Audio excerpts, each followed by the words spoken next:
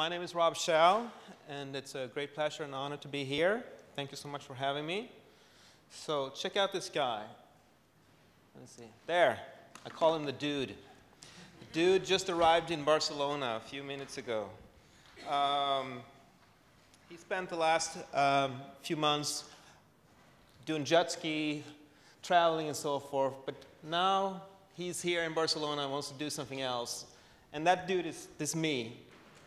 Why am I here today in my monkey suit when I was that guy a year ago? Basically, I spent the last 20 years in Miami. Miami is a great city.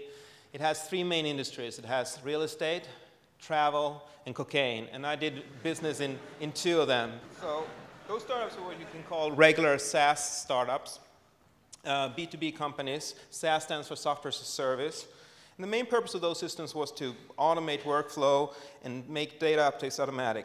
In one of them, we built a real estate website, and in the other one, that would turn out to be the second largest. Oops, I'm already ahead here. And the other one was a booking platform. But now we're creating an AI-first startup, and that basically means that we're trying to mimic human intelligence and make something that can really make decisions for people.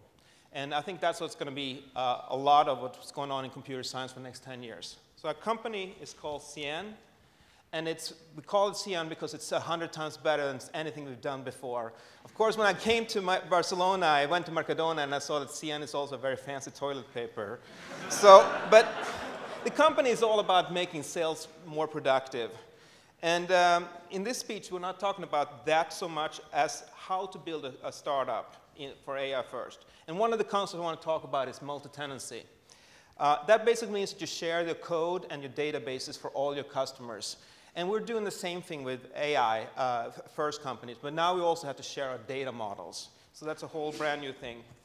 In order to do that, we have to get a lot of data for long periods of time. We call those time series. And we came up with ways to connect to our customers' data. We built ways to collect the data ourselves through surveys and so forth. And in short, we kind of created this big data warehouse that allows us to do this. It was just one problem. The data that we got from our customers was crap. And nothing was consistent. Everything meant different things for different companies. And if we were going to try to do machine learning on that stuff as it was, we would have a lot of problems. So there was one problem. So the solution to that is models. So we actually figure out a way to create models that are solving these types of problems and make the data consistent, fix the accuracies, and then we can rely on that data after we have applied our machine learning models. So that's the first step that we did. Another problem that we encountered was that everybody loved the idea that we could automate and make their sales team more productive, but they didn't want to give their data to this random startup that just showed up. And data privacy is a big deal here in Europe. Fortunately, we had spent a lot of time making payment systems and so forth, so we were able to handle the compliance issues. All right, this is very difficult. I don't know if you guys see that I'm doing the slides automatically, so I just put in this break slide here with the cat to get everybody a chance to catch up, because before I get to the next one, data science presentation should always have a cat, I think. But now to some more specific things. We do a lot of classifications. And one of the things we spend a lot of time working on is to make sure that we understand what something means. We use NLP, and natural language processing, for that. And for things like, for example, if you have the word Google, that means the same as search engine or Google with 3 O's. And we have to make sure that we understand that, because then we want to make predictions. And you guys know that that can sometimes be called regressions. And we have a lot of regressions that we're running in our platform to be able to tell what important events, like if something's going to sell or not, for example. But what's really cool is when you can predict and control the future. And that's where we have created something we call the heuristics engine. And it's a very simple concept. We take predefined scenarios, and we sort them based on the ones that have the biggest financial impact. And in the US, we call that picking the low-hanging fruit. So that is super important.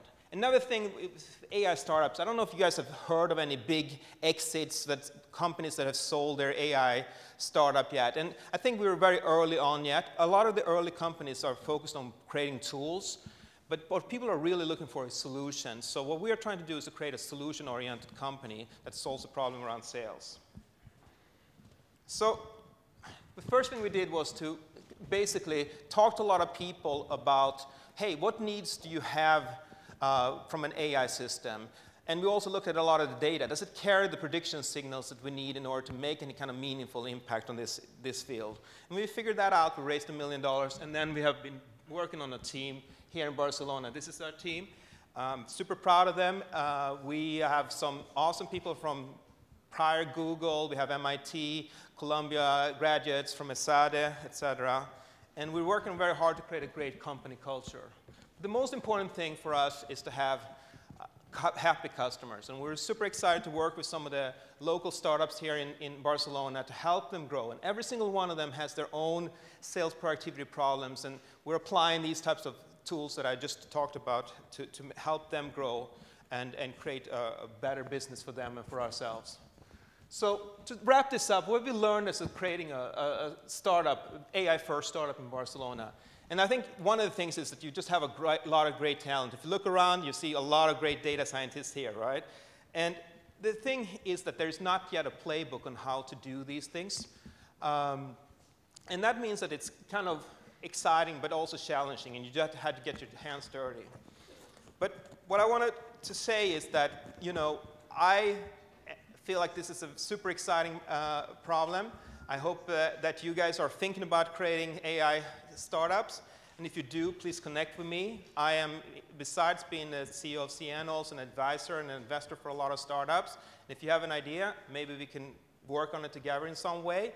And if that all works out, we can both become the dude again. And that's not a terrible thing to be. So hoping that we can find ways to work together. Thank you very much. It was great to be here.